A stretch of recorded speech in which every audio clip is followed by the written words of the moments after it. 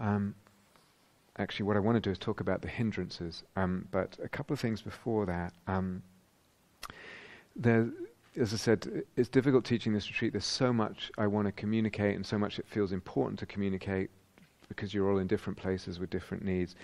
I mentioned the walking practice yesterday, and Derek's just mentioned metta. And who is doing metta as their basic practice? Anyone? Great. Okay. So when you walk, are you comfortable walking with the metta practice? Like you know how to do that? Yeah? Okay. What I want to say, I guess, is I will talk about metta tomorrow, but what I want to introduce is doing metta with the energy body awareness, which means that I might have phrases, I might have visualizations, whatever, but I've actually got this whole space, and I never lose that, and I'm sensitive to that. I'll talk more about this tomorrow. So that when I walk up and down, I'm walking up and down in that kind of awareness with all the metta and however I'm doing the metta, yeah? Actually, that's all I want to say for now, and then I'll talk about metta tomorrow. Is that okay? Second thing, very briefly, I was very rushed in the latter part of yesterday's talk, so I just want to make sure that something was clear. It might have been clear anyway, and I might not need to say this, but when I was talking about why are we doing jhana practice and how we conceive of the reasons for doing jhana practice and therefore what we emphasize, I don't want to sort of replace other emphases or what other teachers might emphasize, sort of simplifying or laser beam or unwavering mind or all that. I don't want to replace those reasons, more add to them. Okay, so all those emphases are important. Can get emphasized at different times, but I just want very much to add something that's not often talked about that to me seems really, really important. These qualities of sensitivity, attunement, refinement, etc. Yeah, that. So it's more to add that to the possible reasons we're doing this and the possible emphases, and actually then to allow those to be more prominent or even the most prominent emphases and reasons. So if anyone, I didn't mean to say that's all, we're getting rid of all that. It's more just a question of emphasis. So, okay, what I want to talk about, as I said, is the hindrances. Now, there's a few things here. One is that, sometimes in the suttas, it's almost not quite a definition, but it's almost like with the abandoning of the hindrances, there arises the first jhana. So it's almost like part of the definition of the jhana is the absence of the hindrances. It doesn't say with the unwavering concentration on this or that. It says with the abandoning of the hindrances. So that's quite interesting and it's quite important. Again, it has implications. How am I thinking about what I'm doing here? But part of what I want to say about them is, so it could sound like, okay, so working with the hindrances is something that applies pre-jhana, and it certainly does, of course. It applies right from day one of anyone's meditation practice. But not just then.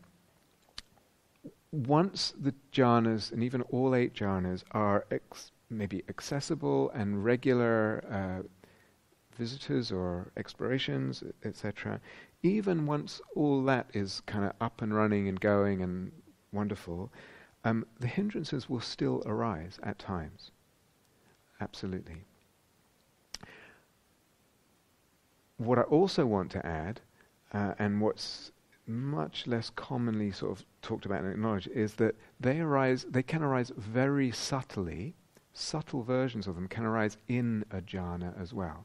Now I use that word in a loose way, kind of avoiding this silliness of this extra sharp definition of what is and what isn't a jhana.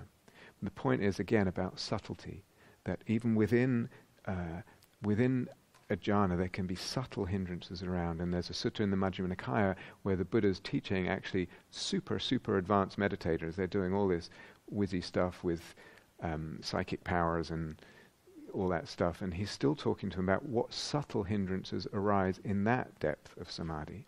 So we have to have this idea of the hindrances, as I said earlier. They're part of the deal. They're part of the deal when certainly jhana feels like a million miles away. They're part of the deal once we've already had a lot of experience in the jhanas. They'll be coming and going, and they're actually part of the deal in a subtle way, even in a jhana. Therefore, part of the work, part of the play, part of the whole. So again, when I say jhana practice, I mean including the hindrances and all that. So first thing I want to do, I want to say something about insight in relation to the hindrances. But first thing I want to do is rattle through pretty quickly, because it's probably a lot of this is probably familiar to you. I want to rattle through some antidotes to the hindrances. So first thing to say before that is antidote is something we, you apply something with a certain goal in mind. I want to get rid of something. I want to, an antidote to an illness or whatever is, let's hope to get rid of this illness. So, there's, let's say, ways of practicing insight meditation at times when a hindrance comes up and the view is, it's fine. It's just here, I just watch it. I do the same with a hindrance as I do with a non-hindrance or anything else. I'm just watching it, it's not better or worse, and I'm just, it's okay. When you're doing jhana practice, that's not the attitude. We want antidotes and we want to work against the hindrances. Okay, and this is primarily, even in the Satipatthana Sutta, this is actually the instruction of the Buddha, talking about what feeds the hindrances and what starves the hindrances, and we're clearly really interested in what starves the hindrances. So there's a slight kind of tilting over the years of modern sort of mindfulness teaching, but anyway, it's still a valid way of working at times. But in jhana, in samadhi practice, no, we've got a different relationship, a different attitude. Again, watch out for the inertia, watch out for the habit. If you have a habit of just, it's just a hindrance, I'll just sit it out, I'll just watch it, it's okay, it's fine. We want to shake up that inertia a little bit, galvanize it. They are going to come. There's no way they're not going to come. If you come into an interview and you report to me, that you just didn't have any hindrances, I'd just say you're not paying attention. It's because at least the subtle ones are going to come, no matter how much practice you've done. And usually, as I'll explain later, also the not so subtle ones. So, rattling off through the antidotes.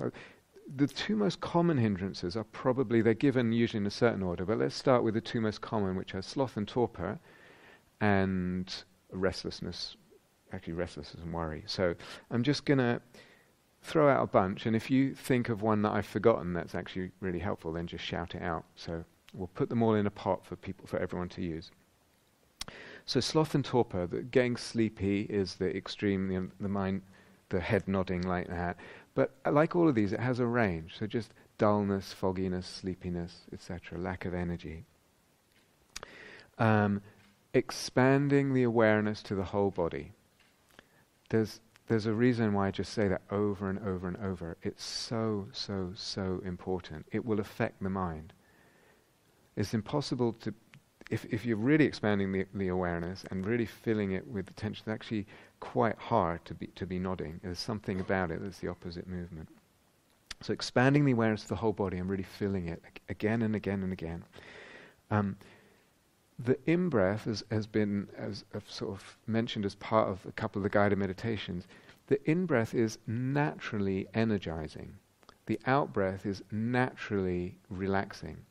So that if I need more energy, a bit more attention to the in-breath and a bit more attention to the energization of the in-breath is gonna energize things. A long breath or longer breath or very long breath will also energize. It will energize the body, just, you can think in terms of oxygen or whatever, but if you think in energy terms, it's just there's more energy there, and that will energize the mind. So long breath, move to a long breath. If you're working with the breath, of course. If you're working, let's say, with metta, then, again, what's going to help? Could it be that going back in the categories to the easiest person might actually lighten things up, bring a bit of brightness, just because the metta comes and it's easiest? Or might it be that going to the difficult person, because they're difficult, and the challenge of it keeps you awake? Or might it be that expanding to all beings, just partly because of the spatial expansion, which I'll come back to in a second. So the question is, do I need to shift categories if I'm doing metta? And which way? And there's not like it's always going to be this one that's going to help. So I have to have that willingness to respond and experiment. More pegs, okay? So we talked about pegs in the counting, right? So bringing back those pegs really gives the mind, keeps it busy, gives it something to focus on. It literally keeps it up from sagging. Okay, so make those... what's the what? The German word for pegs, Kirsten. Verankern. Yeah, so like a... Yeah. So with the numbers in the counting, they're like pegs. With the metta practice, if you're using phrases, the phrases are like pegs. So, what can often be really helpful in the metta practice, so let's say your first two phrases are, may you be happy, may you be peaceful. So using a may you be happy, may you be peaceful. Actually, if the mind needs a bit more pegs, if it needs more energy, if it's getting lost, may you be happy, may you be happy, may you be peaceful, may you be peaceful. Each one twice. First one I'm not quite there, the second one I'm a bit more there. So just small things like this, but they can make a lot of difference. You can also just imagine, actually I'd say your whole body filled with a bright white light, just like the sun. Okay, really, really useful. Again, when the mind gets tired, it gets dark, foggy. You can also open up the awareness very, very wide, so much wider than the energy body size, which is just a little bit bigger than the physical body. You can open it up to the size of this room. It's a lovely, huge room, or even wider to the sky outside, etc. When we get tired, the mind shrinks. It's actually what we do when we curl up and go to sleep, is the mind pulls in on itself, in a way. And so opening up that awareness, open your eyes, open up the awareness to have a sense of the whole room, you're kind of moving the mind, encouraging it in the opposite direction that it does when it contracts as it falls asleep, or gets tired like that.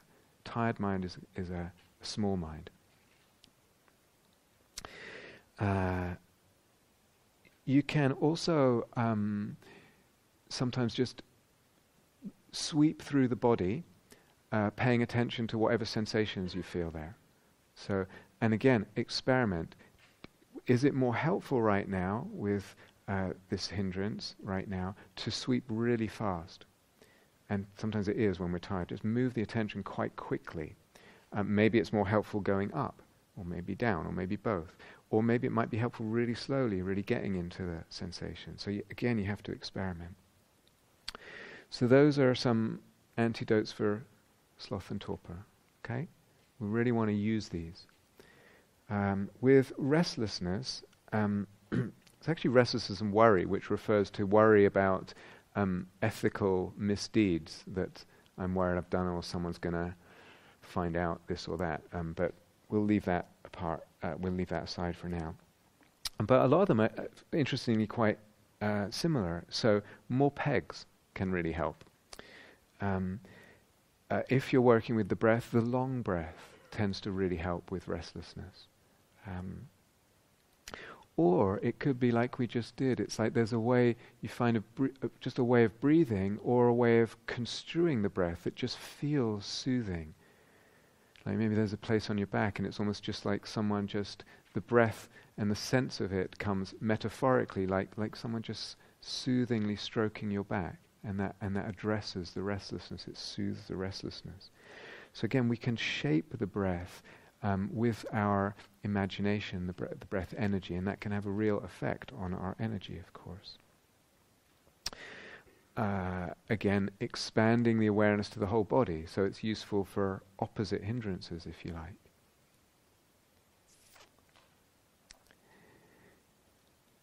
And again, the sweeping of the attention can be really helpful when there's restlessness. one particular thing, if there's a lot of restlessness that is not so much mental but physical, in other words, it's not a lot of thought proliferation, but it's just the body feels restless and the mind won't settle down with that, then what can be really helpful, again, is a really large awareness, as large as you can just open it out. But within that, you have a job to do. And the job is, you let go of your primary base object and you become aware of the sensations of restlessness, the actual prickly kind of feelings that arise and pass in the body, that pin, that sort of thing, in this big awareness. And your job is completely allowing them, and there'll be moment to moment, arising, passing, unpleasant, and completely welcoming them. So actually, technically, what we're doing then is we're switching to what I would call it's a particular insight way of looking. But if you stay with that for a while, actually, for reasons I'll talk about later, it can settle the whole thing down. The whole system settles down because we're in then a very different relationship with the restlessness. So when restlessness comes up, we have aversion to the restlessness. It's unpleasant, the very sense of the restlessness. And that aversion to the restlessness feeds the whole thing. So when you go wide like that, and you come into a mode of completely allowing, completely welcoming, where almost by definition, quietening the aversion, we're in we're practicing a non-aversive relationship. Do you understand? And it's that, and the space that will really, really, really help you. Stick with it again and again. Actually, if you just do, I remember playing with this years ago in the home, restless, sitting without doing that, actually then ending up sitting for 3 hours, because that very practice just allowed everything to calm really, really, really down. So all these things, they're quite powerful if we find the right way to work with them. Okay, the sense desire as a hindrance. Third one is usually listed first, but I'll put it first one. Let's talk about one particular kind of sense desire, sexual desire. Okay, there's desire for someone or whoever it is.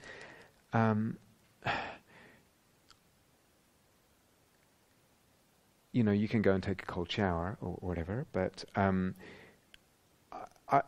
just like to offer this as a real possibility, especially as one develops more, and you're all experienced meditators. So oftentimes what happens is there's sexual desire and it goes to an image of having sexual contact in some kind of way, have this person or whatever it is. That's the bit that's not so helpful for samadhi, okay? But the desire itself and the energy, there's a way of working with it. So for instance, okay, here's the desire, it's gone to the image already. Is it possible to kind of feel the energy of sexual arousal? So I've got desire, I've got image in the probably not imaginal sense, but an image there, and I've got sexual energy or arousal, right? Of course they're related. We could say you've got 3 things. Of those 3, if I can focus on and open to actually and feel the energy, not getting, so most people, the desire comes up, and then the image comes up, and then the feeling, and I'm lost in the image. I'm lost in chasing this sexual fantasy. I'm embroiled in it.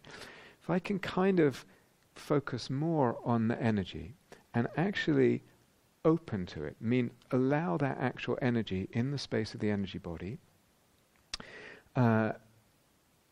actually it feels good if it's not too tight. I open to it and I enjoy it. It's actually quite close to piti. It's quite close to the kind of good feeling. And oftentimes when people first experience piti, they say, oh, it's like an orgasm, or it's like it doesn't have to be that intense, but there's a similarity there. So what you're really doing is approaching this thing more energetically, feeling it, opening to it, and kind of riding it in a way that allows it to shape into something that's a more pure energy, which is actually very conducive and helpful to where we're going, or similar to where we're going anyway. Does that make sense? So I wouldn't necessarily obviously give that to complete beginners, but you guys have had a lot of experience. So if that's the kind of desire coming up, that's good. It's a way of working with it. It can be very similar to PT if I can kind of filter things out and emphasize and open in the right way. What about desire for food? Anyone got any suggestions? Sitting here and I can't think of anything but lunch or tea. Does that come up for anyone? Okay, not a problem. Ill will and aversion. I split this into two, this hindrance. Ill will means, actually, I'm getting really upset with someone here, and so much so that I wish them harm, okay? Metta, obviously. You switch, even if it's really strong, just switch from if breath is your base practice, just switch to metta. I need to deal with this ill will. I absolutely need, because when that's there, it's not going to help, okay? It's really going to get in the way. But there's another possibility within that, which is when I have ill will towards someone or aversion towards someone, I just don't like them, and the mind is in that kind of nasty state, however gross or subtle. Actually, what I can do then, so the first thing I think, I'll give metta to that person, which is great, that might really help. But there's a second possibility, which is actually bring the attention back to myself without trying to change the ill will or how terrible this person is, or those kinds of thoughts and feelings. Bring the attention back to myself and actually notice and feel the dukkha of that ill will. Here, it's in my heart, there's a taste in my mouth, it's a flavor in my energy body and my consciousness. It's dukkha, it's painful. So I'm not trying to change the ill will, I just come back and I feel what's happening, don't judge, just what does it feel like? Oh, it's dukkha, and feel the pain of it. I just have to let my consciousness touch the pain there. If I'm doing that, if I'm just letting it touch it, then what can happen is when I touch that pain, when I come into contact, it turns into compassion for myself. Okay, self-compassion. You think, yeah, but my problem's with the other person. It doesn't matter. Once there's self-compassion, there's compassion. It's a new energy in the system, and it will soften everything. So my self-compassion starts changing my relationship with this other person. Do you understand? So that's really, really useful as well.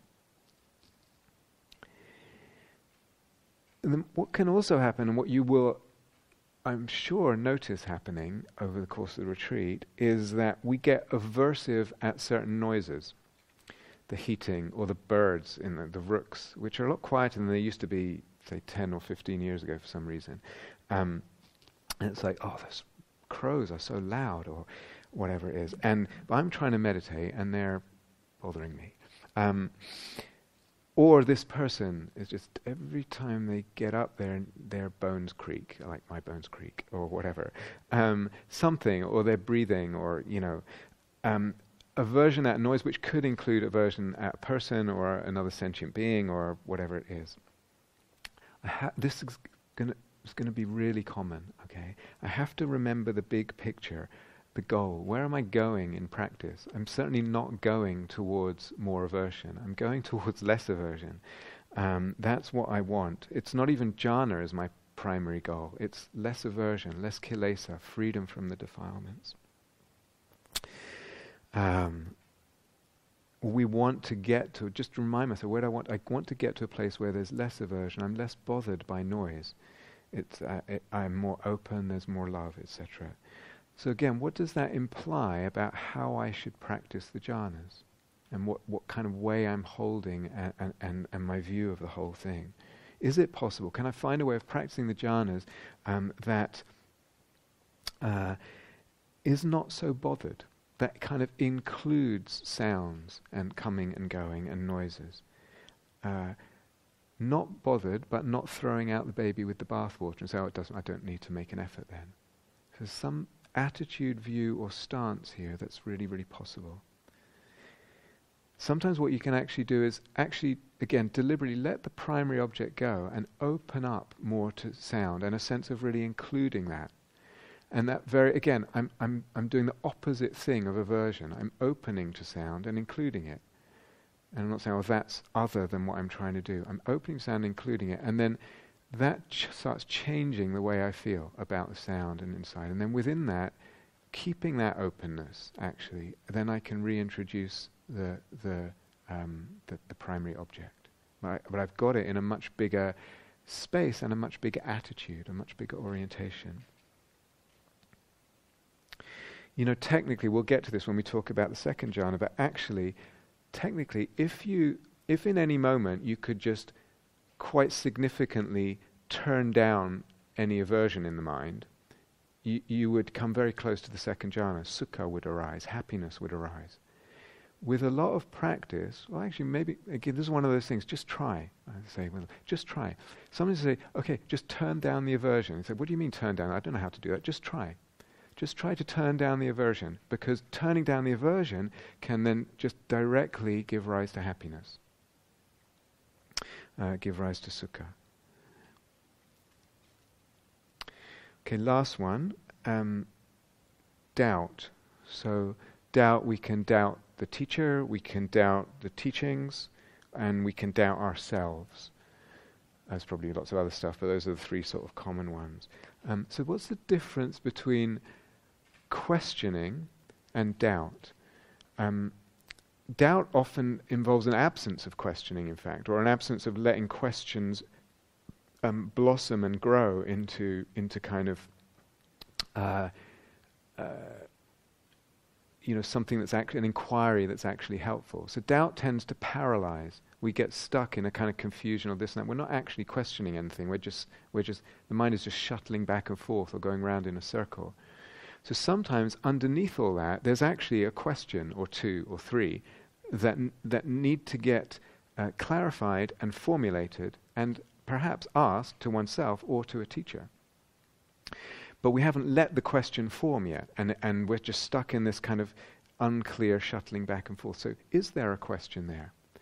Once we've got a question, it's no longer paralyzing. We can, even formulating it clearly will help. We'll feel unparalyzed, and then formulating it and asking and engaging will be really helpful. But doubt paralyzes, and so just one thing to bear in mind is timing here. When am I going to wrestle with this either question or doubt? Outside of the meditation is the answer. In other words, yeah, there's something I'm really not sure about, I'm confused, I have a question, I can't proceed until I have an answer. Just, this is my meditation time, so I'm just going to put that aside, but I promise you, mind, that I will get to this question and I will think about it, I'll ponder it, I'll inquire, I'll ask something later. So you make a deal with the mind. It's like, yeah, we're going to get to this, I'm not ignoring it, but it happens outside of the formal practice. Yeah? Okay. How many people have heard of the practice of exchanging the happiness of self and other? Few of you. Okay. There's, again, it's a huge practice, infinite possibilities. I think there's quite a large section about it in the book I wrote, Seeing That Free. So at some point you can visit that. I want to say it's a really, really beautiful practice. It's one of the most gorgeous explorations you can do as a meditator, full of creative possibilities and lovely, luscious possibilities of transformation. In a nutshell, here I am, pretty miserable from some hindrance attack or whatever, and I say to myself, you know what? I'll take this. I will take this, because somewhere, someone else, maybe someone I know, maybe someone I don't know and will never know, someone somewhere else, correspondingly, by magic, I'm taking their dukkha, and they can have the happiness. So again, what technically you could say, well, what am I doing there? I'm, instead of the automatic natural aversion to the hindrances, I'm actually saying, come, I take this, but it has heart in it. It has this. I'm willing to take this suffering right now. I'm opening myself to suffer for the sake of the release from suffering of someone else, somewhere. Yeah. So it's a kind of, you could say, a magical thinking. It doesn't matter. Using your imagination, whatever. There's all kinds of variations on that with emptiness and stuff, but that's the nutshell of it. It's a very beautiful thing. Often what happens with the hindrances around is there's no heart as well. Everything's got squeezed, miserable, and there's no heart. So one possibility is bringing the heart in that very beautiful way. And that's doing, as I say, so you could do that with physical discomfort as well. I can take this pain right now. I will take this pain right now. I'm willing to take this pain right for the sake of someone else's ease, someone else's well-being. Okay, like I said, I'm moving pretty quickly. Is this okay? The pace not too fast. like I said, we have to get clear that the hindrances, we have to get clear a few things about the hindrances. One is that there are subtle hindrances as well. So everyone's used to really gross hindrances, and it's generally what we get taught about when you first hear about the hindrances on insight retreats and stuff like that. But they also manifest very, very subtly. And as I said, there's a sutta in the Majjhima Nikaya where Buddha's talking, and he's talking about subtle, and he lists all these subtle hindrances. So things like elation and inertia, fear, slight over-efforting, slight under-efforting, very, very slight he's talking about. Desire, if it's in not handled well. Perception of multiplicity, and then just in a way paying too much awareness of different things. There's a whole list there. But the point is, there's a whole range of subtlety, and in a way where there's always something to play with and work with and experiment with, something that can be tweaked a little bit. Of course, there's sometimes in jhana practice where all that goes and we're not actually aware of any hindrances, and that's fine. You don't have to go looking for them at that point. You just get into the enjoyment of it. As you get more into the territory of a jhana, then you start to realize the kind of more subtle hindrances that might be there or possibly be there at times that at first you don't realize. So it's not that we're not at all always looking for hindrances with jhana practice. We're actually inclining more to what's pleasant and easeful and enjoying, yeah? But they will come up subtly. Are you okay for a bit more? You got the energy? Yeah. Let me point out something else that I want to come back to on the retreat and actually emphasize quite a lot. And it's something that I think gets clearer through jhana practice than through insight and mindfulness practice. And it's a kind of very common micro negativity of the mind. So you might be sitting there with a very nice energy body. You might be sitting there with piti, etc., or whatever it is. And you might be quite used to it by that point, but it's still pretty nice. Most people would give their right arms for what you're experiencing at that moment. But you've experienced this kind of thing before, and the other day it was better than it was today. And I know it can be a bit better. And in this kind of very subtle way, the mind is inclining towards what's wrong, what's not quite as good as it should be. So part of that is okay. It's part of the shaping. It's like when, again, the potter with the clay on the wheel wet. Of course, what's wrong? It's not a bit. So I'm kind of pressing it. But when it has a flavor of, when it has that negative, we're talking. This can get incredibly subtle.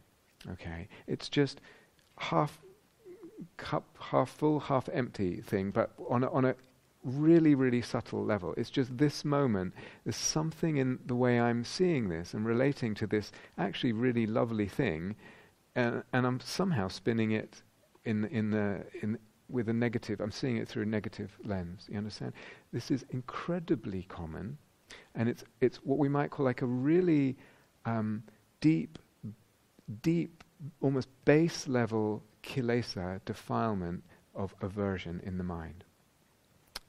So this you'll notice more and more as things go on, and it's something that's actually really important to address and work with.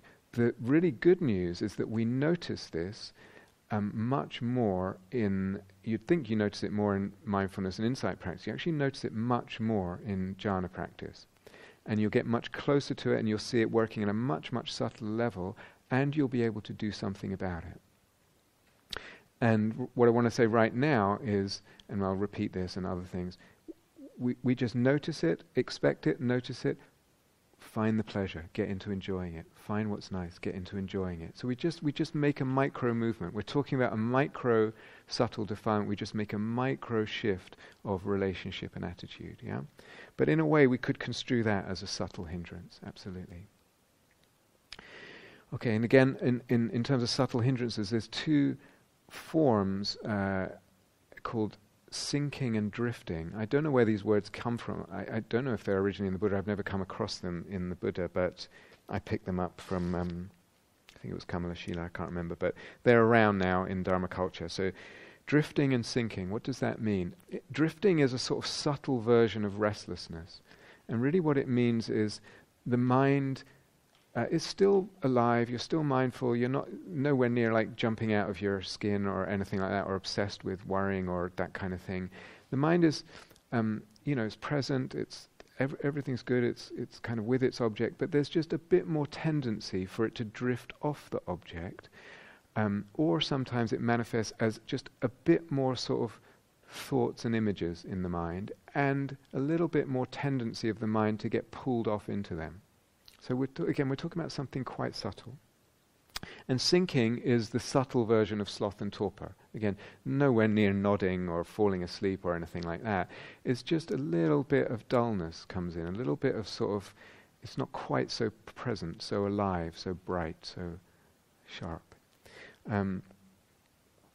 These are interesting hindrances because oftentimes what they're most related to is effort levels. Again, we're back to this question, this issue of effort levels, and the fact that I cannot avoid that issue. I cannot avoid that parameter of practice. A little, as you get deeper and deeper in samadhi, a tiny bit of too much effort, just a little bit too much effort, a little bit too less effort, makes proportionately more of a difference and more of an impact. So, in other words, again, the deeper we go, the more sensitive the whole system is, and a bit too much effort, a bit less effort actually kind of gets in the way or has more of an effect at a deeper level. Yeah. So with these subtle hindrances, sinking and drifting, one of the things that's really worth paying attention to is just the effort levels and seeing, what is it then, like what we were saying earlier today, what is it to back off the intensity, or perhaps to move from, in my directionality, perhaps from more of a probing to more of a receiving. Or, so in other words, what I wanted to say is either sinking or both sinking and drifting can arise from either too much effort, very slightly, or too little effort, paradoxically sounding. We don't know. What do you have to do? You have to just get in there and play with that subtle effort, a bit more, a bit less, a bit more intense, a bit less intense, a bit more probing, a bit more receiving, a bit more delicate, whatever it is. And sometimes one of the ways I like to think about this is, for example, with the drifting, why is there more thought? Why does the mind go on? We're squeezing the mind too tight and in a completely incommensurate image. It's a bit like squeezing a banana skin and the banana comes shooting out.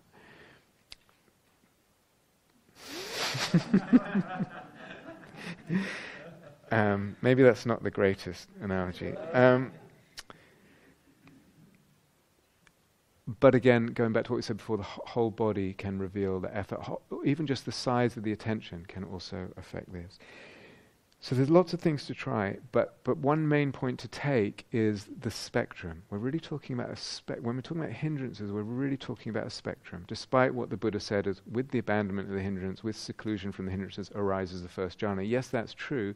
And at another level, we're talking about a whole spectrum here that's not going to go away in one form or another. Sometimes even in jhana, you can get, if we again in inverted, using that word in a slightly loose way. You can be, here's the happiness, here's the brightness, the luminosity and the happiness.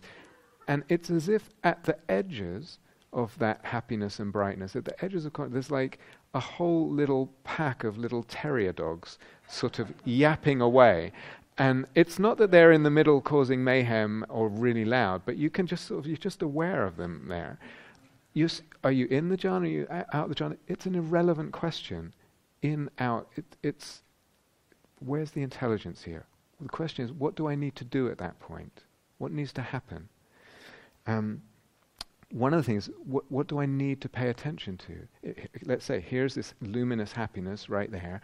Here's these little terriers yapping. I'm just going to really get into that happiness and open my body to it, open my mind to it. We'll talk about all this. Now, it might be that in doing that, the terriers nicely quieten down and fall asleep or whatever, but it might be they stay there, and actually that's as good as it's going to get right now. Okay, so I've got this really nice, lovely, yummy, juicy happiness, which person who gave their right arm for the PT would now give their left arm as well for. And don't worry, the terriers are there. It's not a problem. Just get into it and enjoy it, and don't worry about this in and out business. Okay, it's just how not to consume the mind with questions that are not relevant. But also sometimes it's the terriers are yapping. I'm kind of into. But let me go to the terriers, see what they need, and see if I can do something that encourages them to do something else. Okay, so it's not like there's always a formula, but one formula is it's okay. This is the deal right now. This is as good as it's going to get. Make sense? Yeah. So sometimes there's hindrances in different forms. Sometimes a hindrance arises. Is it a hindrance? No, it's just that the energy body, it's not that my mind is consumed with this or that. It's just that the energy body feels a little constricted or blocked. I'm not obsessed with this. I'm not thinking about that. I'm not lost in desire or doubt or any of that. It just feels a little bit blocked. So we could call that a subtle hindrance, if you want. Or it's just that the energy body kind of won't settle down, or the chitta won't really settle down. It's not even from gross distraction or thought. It's just something just a little agitated in the energy of the chitta or the body. So that's a bit like the yapping terriers. Or sometimes, and again, this is something that may be for some of you, or will be for some of you later, may be relevant for some of you now. Sometimes it's amazing if you have quite a lot of experience in and out of jhanas. Sometimes it's almost like you can just dive underneath something. So here's this, it's blocked, or it doesn't feel right, something's not settled, and like I said, it's a bit like the radio frequencies or the wardrobe. The jhanas are there anyway, and you can kind of just point the mind to a level that's actually really peaceful. Now, it might not be pristinely, wonderfully, radiantly, overwhelmingly peaceful, but there's something that you recognize, like, well, that's the kind of peace that belongs to the third jhana, let's say. I recognize that peacefulness. And you point mind, you just dive underneath a little bit. It's there, and then I'm tuning to that. Okay, I'm not getting caught up. Yes, this part of the body doesn't feel quite connected, or feels a bit constricted, or the mind's not so. I'm just pointing to that. I dive into it, and then what's my work there? I've dived in. Now I'm in touch with that peacefulness. Now what? Now I need to work with that, get into it, enjoy it, open to it, focus on it, etc. We'll talk about more of that. So it's not really that the jhana is quite there, but something of a doorway to that, something of a trail of that jhana is there, and you can pick it up and just kind of point the mind there and dive into it with practice, with time. So there it is. And then once you get that trail or opening, then you work on staying there and stabilizing and absorbing into that, etc. So. As I said, with jhana practice, we really want this attitude of working against, if you like, the hindrances. We really want this idea of antidote, but we also really want this idea of patience. So there's I'm patient while I'm working with. Yeah, it's really important. I'm playing with and experimenting with all that, and I can use all my ingenuity and creativity in how I relate to hindrances or what might help. And at the same time, I have a firm resolve. I'm not just going to give up now. I'm not just going to get up and walk away or just sit through it and say, oh, whatever, who cares? So there's this combination of working actively, of being creative and ingenious, and a firm resolve and patience all together. So it's not that we want to get kind of locked into a grim battle for hours on end with some hindrance or another. At a certain point, it's like, all right, you win the battle. You're not going to win the war, but you win this battle. I'm going for a walk, or I'm going for a cup of tea, or something. Part of that is also just taking the pressure off and opening the mind. If I go for a walk, it's like the beauty, the air, the light, the spaciousness. I hope by the end of this retreat that everyone knows the beauty of rain, because you get a lot of practice with that. There's no reason that bad or so-called bad weather should affect your sense of beauty. But so in a way, kind of what we're doing is the emphasis is more on cultivating well-being than kind of fighting the hindrances. It's just, we're doing both, but it's like it's a certain way of thinking about it. That's the balance. And again, to those of you, or when you have more and more experience, if you've got after you've got quite a lot of experience in and out of different jhanas, you sometimes just get a sense of what's possible in any moment. So maybe I'm working on the fourth jhana is where my playground is, but there's hindrances around whatever. It's just, and I'm kind of stuck in the first or second jhana. You just get a sense, no, I can stay with this and shape it, and it will go deeper. And other times you get a sense, this is as good as it's going to get right now. You just have a feel for it after a while. And that takes practice. So still, that's great. That's really good. Just the fact that there's a subtle hindrance blocking you from getting as far as you've got before, no problem. You take what you can get, what's accessible, and you kind of develop a sense of, I don't know what an analogy would be, of what's possible in any particular situation. All right, to finish, some things about insight in relation to the hindrances. So one thing I've already said, the hindrances are spectra. They're not on/off. There's a spectrum for each hindrance in terms of really, really gross, more and more subtle. So that's partly just like, I know that, I understand, that's the territory that I'm dealing with. Partly, that has a couple of implications. One is that, what I've already said, they will be common visitors. They will be coming and going. If I have the view that they shouldn't be, or they won't be, or after a certain amount of practice, or once I've reached X jhana, it won't happen, that's the opposite of insight. That's delusion. Okay, so there's just a certain amount of insight in recognizing their spectra, and that means in one form or another, in one level on the spectrum of grossness or subtlety, they will be coming. So I'm aware of that.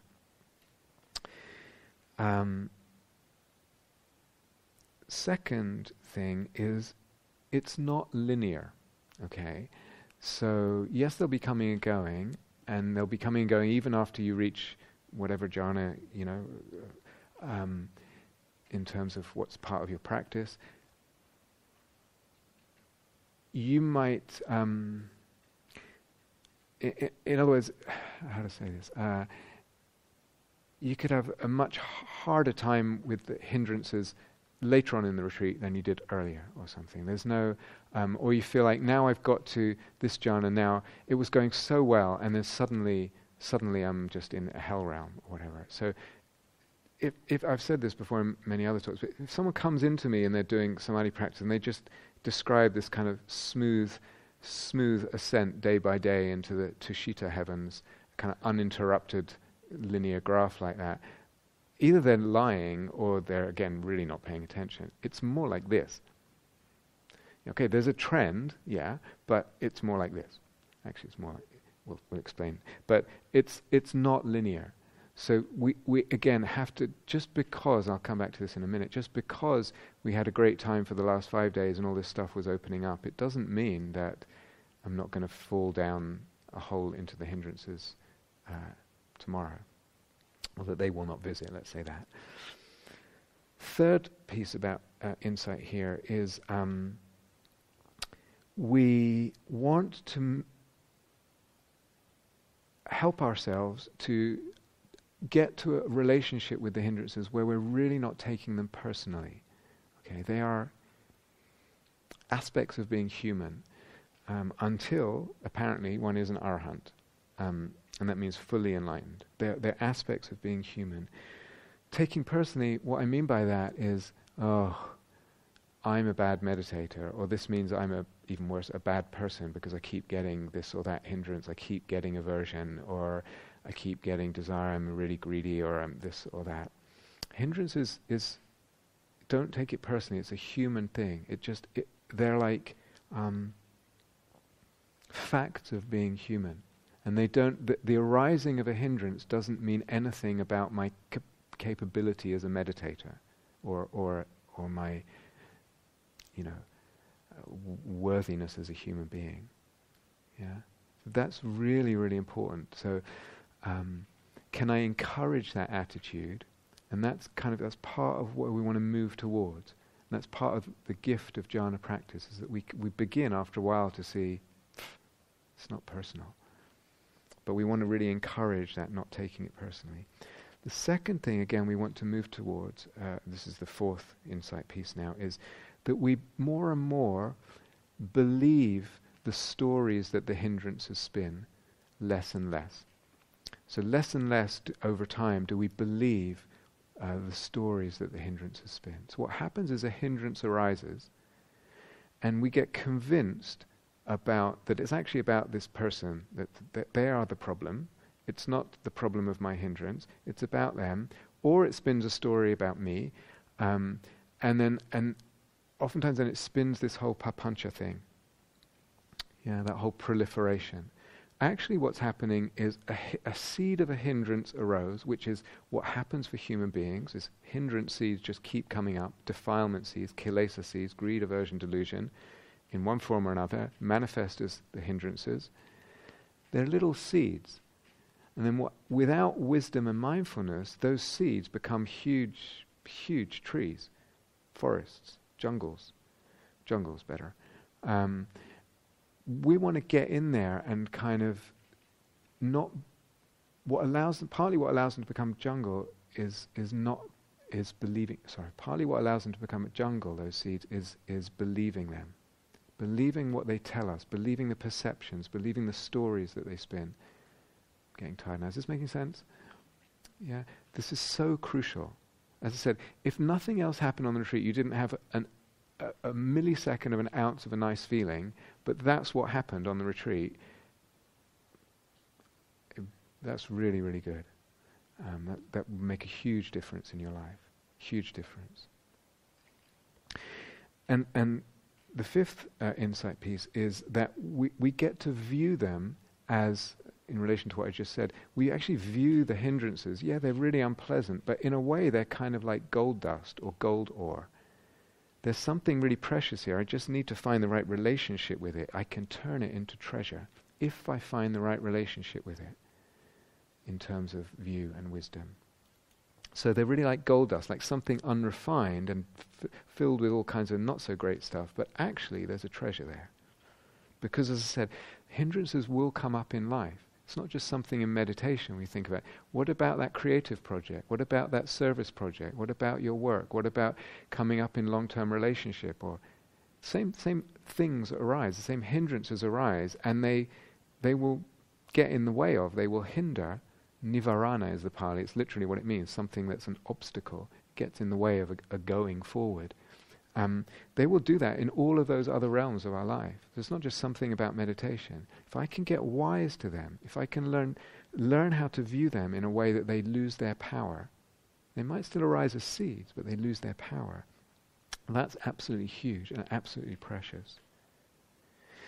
And part of that is also, I begin to understand something about emotions as well. And this is really interesting, that something that seemed like it's this emotion that I'm feeling, I actually see, sometimes it's actually just a seed of a hindrance. And the mind has spun that into a story and a certain emotion has arisen, but actually in its root it was just this hindrance, or mostly this hindrance, sometimes. So there's something about understanding the hindrances that is actually really important in understanding our emotional life. Okay. I'm going to come back to that in a sec.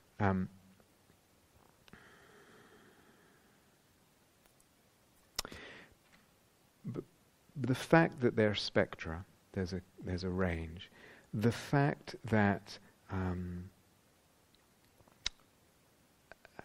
let's say this. The fact that they're spectra is part of this development of subtlety, because I recognize they're going to get more subtle. My attention has to get more subtle to even pick up on subtle hindrances and then work with them. So when we talked yesterday about how I would say it's so important, this development of subtlety and refinement and discrimination, that also happens in regard to the hindrances.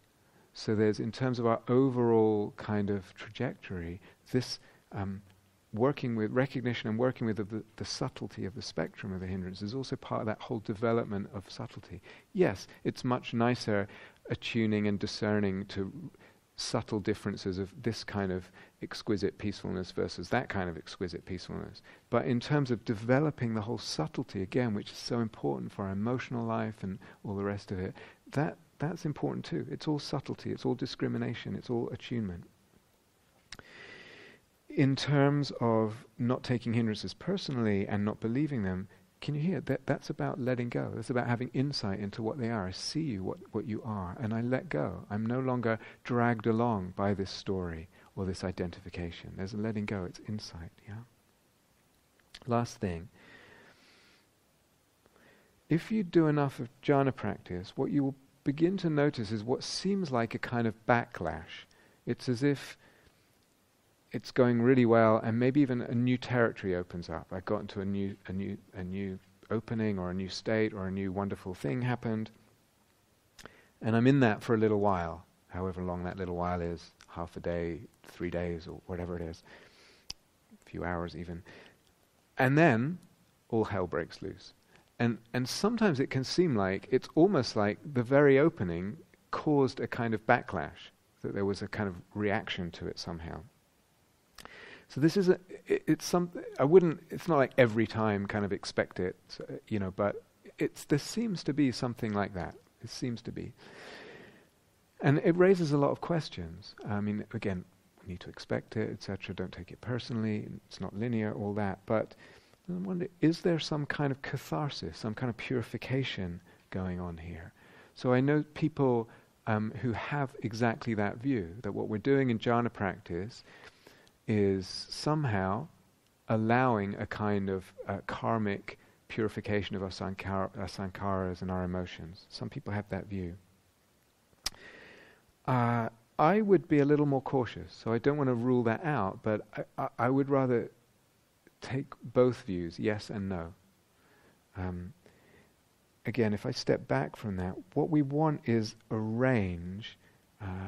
Remember this thing I said, I want you to have a range. Do you remember me saying that? I want you to have a range in regard to your emotions. We want this range with regard, in relationship to our emotions, and with regard to the ways of working and the ways of viewing emotion. I would like you to have a really big range. I can work with emotions in lots of different ways. I can view emotions in lots of different ways. And I have a whole range of emotions as well. But if there's a lot of jhana practice, and if we're allowing that jhana practice over a long time, and if we're allowing that jhana practice to give rise to insight, we will begin more and more to recognize the fabricated nature of emotions. So I tend to think an emotion is a real thing, it arises by itself, it's there. And it's just I have to deal with that because it's a truth. Over time, we may or may not get more into this, and I know it's a sensitive territory. It becomes almost undeniable that an emotion is a fabrication. Without me doing something, usually unconsciously, it cannot arise as that emotion. It cannot get fabricated. It cannot get constructed. So, in the Buddha's words, we see a hindrance as a hindrance and not necessarily as an emotion. We recognize what's there. It's a fabrication, or in other languages, it's actually empty. An emotion is empty. But if you remember back to the first night, I said, I can see an emotion as empty and I can see it as real. I'm not parking in either one. I have the possibility to shift between views. To me, this is absolutely crucial. Most often people park in either one, and that becomes their view. For me, it would be catastrophic and tragic to only ever have the view that emotions always have the view that emotions are fabrications. I would never want to only have that view. But both views become available, and therefore the view of catharsis, the view of yes, something is purifying here, I may not even know what, but I sit through it as a purification, and then I have a whole stance with that and relationship with it. Or the view that it's not that, they're fabrications, and I need to get interested in the fabrication, they're both there. But as we practice certainly jhanas more and more, we begin to see a hindrance as a hindrance more and more, as the Buddha might say. And what happens, as we said, is so it's not linear in terms, it's very up and down, but there is a movement over a long time with jhana practice that what might manifest more as papancha, like really extreme agitation and lostness in story and believing everything and self-view and all that, actually begins to manifest less as papancha and more as just pure hindrance. So over time there's this kind of what would you call it? Sifting away, filtering away of the more punchizing element of the mind, and it's just the hindrance. I mean, but still be quite strong. I'm really quite restless in the body, but there's no story got attached to it. There's no lostness. So what was usually papancha becomes more just, I'm just dealing with a hindrance now. And then over time, even the hindrances themselves they tend to become more and more, they tend to be on the subtle side of things, but they're still there. So there is, over a long time of jhana practice, there is this movement of shaving away the gross, getting down to the hindrances, then even more subtle. But they stay. They're part of the deal. And we need to be okay with that, I'm really up for that. Okay? Sorry. I was going to take some questions, but I think we already had a couple, and I think it's probably enough now. So let's just sit for a minute together.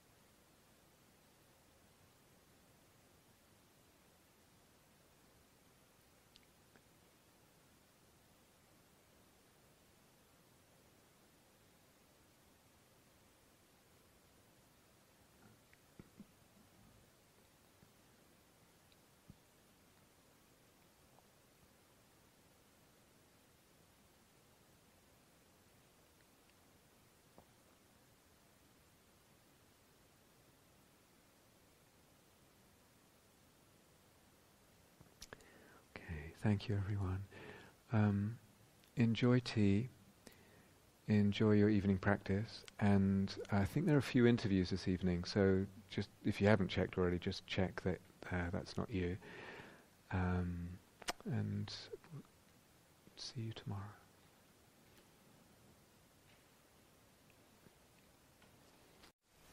Thank you for listening.